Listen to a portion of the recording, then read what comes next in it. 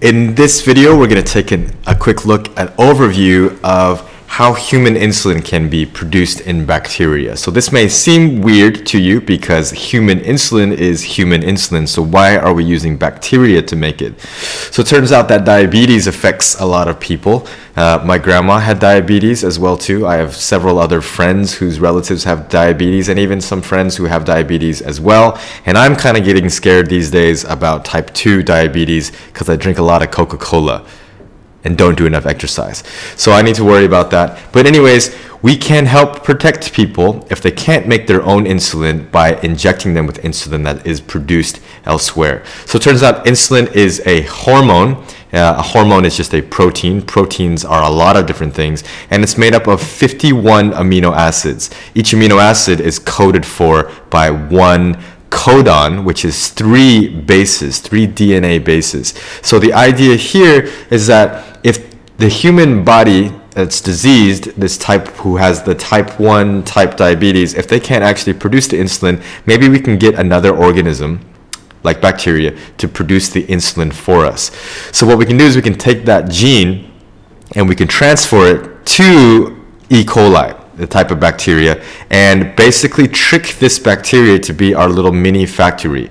If we put the gene into the bacteria, then the bacteria starts reading the gene, thinking that it's its own instructions, and then it starts producing the protein that we need. And the reason why we can do that is because of something called universality of the genetic code. It's just a fancy way to say we all use the same genetic code. All living organisms, this is very cool, all living organisms use the same genetic code. We can transfer genes between all different types of species actually.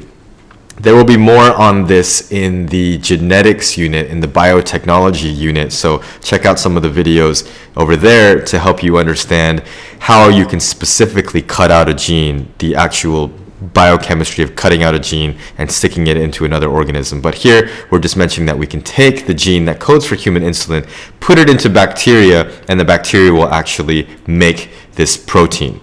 That's the idea. Some other techniques we can use, although this is mentioned in topic 2, the biochemistry and intro to molecular biology unit, this is very biotechnology-ish, and so a lot of this will be re-mentioned when you get into the biotechnology unit. But here's the point: you can use a machine. I drew this, it doesn't look very nice. It's called PCR. PCR stands for polymerase chain reaction. If you learned about DNA replication, then you've heard of the enzyme called polymerase, which will help to amplify DNA, which means you take one strand of DNA and it'll make many copies of this. DNA polymerase is the enzyme that normally helps to make all the copies, but in this case, if we want to really speed up the production, then we can use a special type of DNA polymerase called Tec. That's its cool little nickname, called Tec Dna Polymerase. And to speed up reactions, we use high temperatures. But if we use temperatures that are too high, that can cause enzymes to denature. But this special type of DNA polymerase called Tec Dna Polymerase won't denature because it's actually derived from a type of bacteria that's only found in hot springs. So it's evolved to survive in super hot temperatures. I can't even survive when I sit in a hot spring for very long. But this bacteria, species name Thermus aquaticus, it sounds very cool. I like that. Water, hot. They live in hot springs. Their DNA polymerase that they use has been called Tec Dna Polymerase, and that's what we're using to speed up this actual process here. So it's just showing you in high temperatures that we can make multiple copies of the DNA that we're looking for. We can put these all into bacteria, and then we can help to produce a lot of the insulin that humans can't produce, and then we can sell that.